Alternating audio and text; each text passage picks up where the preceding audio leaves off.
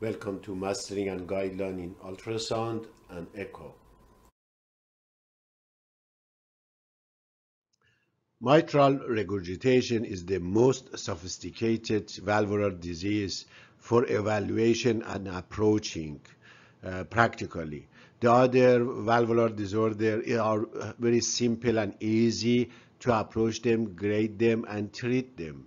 We have very clear guideline for, and most of them are easy to approach and perform whatever we needed. But in mitral regurgitation, the completely different. It's different word.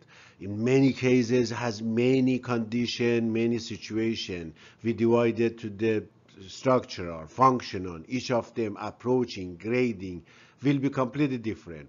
And it's really very complex. And for that reason, most of the cases of moderate to severe MR need a multidisciplinary approach, means a cardiac surgeon, cardiologist, interventional, cardiology, imaging specialist, ICU specialist, everything involved and make decision, especially when it go to the grade of the moderate to severe or severe.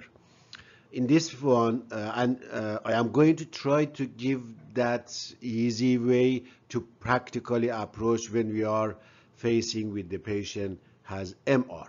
As you know, the MR, when it goes beyond the mild, it can pass through two stages.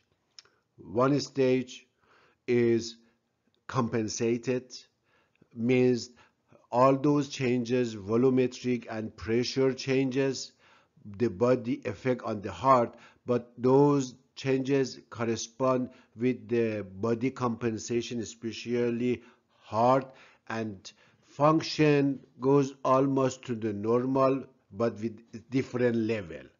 But at one stage, those compensation cannot be tolerable, and that time heart start functioning complete, especially left and even left ventricle and left atrium and other structure, right ventricle, lung, everything.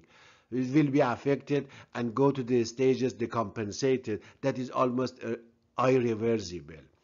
Our job and responsibility as a tech, as a family medicine, as cardiologists, is that we detect and diagnose those cases at the early stage before they go to the decompensated phase, means at this level.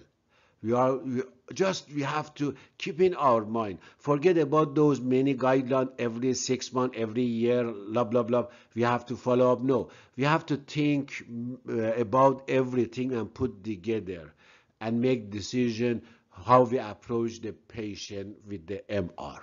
Now let's see what is the easiest and most practical approach to the patient with the MR.